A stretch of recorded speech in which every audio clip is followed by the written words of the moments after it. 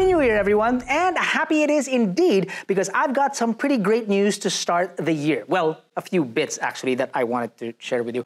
I figured no better way to start the year than with an episode of Behind the Desk with news to make the juice of the long year ahead worth the squeeze. So apart from our video of the top cars to look out for in 2023, which the links are somewhere down there, by the way, here is a sliver of news to delight our car enthusiasts of all ages. And I mean of all ages.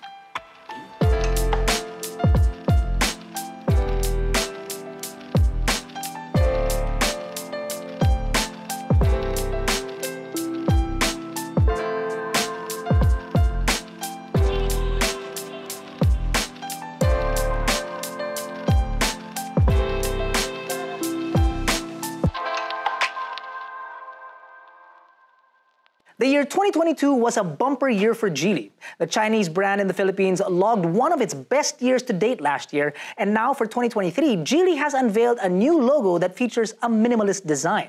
Now we're guessing here, but the logo could end up backlit, possible given the minimal look. Either that or the public relations team wanted to speak in hyperbolics. Either way, the all-white logo is a sign of things to come for Geely, and we can't wait to see what innovations await from the bustling Chinese brand in the future.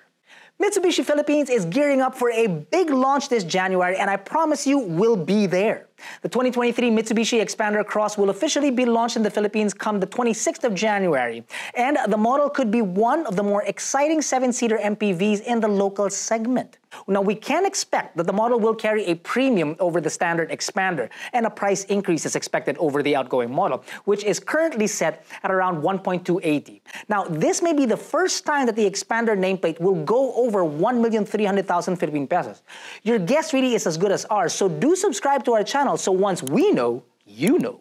Now, unless done properly, I'm not a huge fan of modifications, but when the manufacturer themselves throws their hat into the ring, I'm always intrigued, such as in the case of Toyota and 3 customized RAV4 PHEVs at the 2023 Tokyo Auto Salon.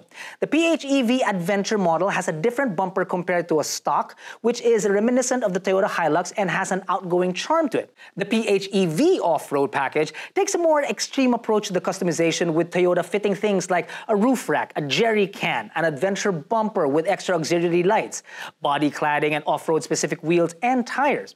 Now, the RAV4 PHEV Sport package includes additional styling enhancements in the form of body kits that enhance the model's road-going presence and character. Will they, however, reach our shores? I'm gonna be the first. Yes, please. You can never can tell. You can never can. I meant to say it that way, Jack. Yeah, I know.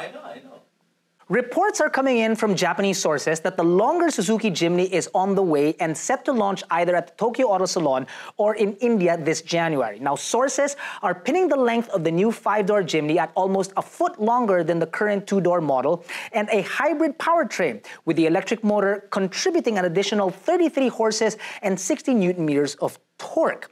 Now, once this hits India, the Philippines can't be that far behind, I figure, and I can't wait to see how the market will react to it. Just for our AutoDeal audience, let's take a poll, shall we? Let's say the difference between the 3-door and the 5-door was 175,000 Philippine pesos. Yay or nay? Let us know, and then if you've got time, tell us why in the comments below. Now, I did say something for all ages, and I meant it. See, Mariah Carey has returned to hibernation, or is just hiding from Nick Cannon. Look, either way, the holidays are behind us, but there will still be occasions to celebrate this new year. As my daughter always says, Lego is always a good idea.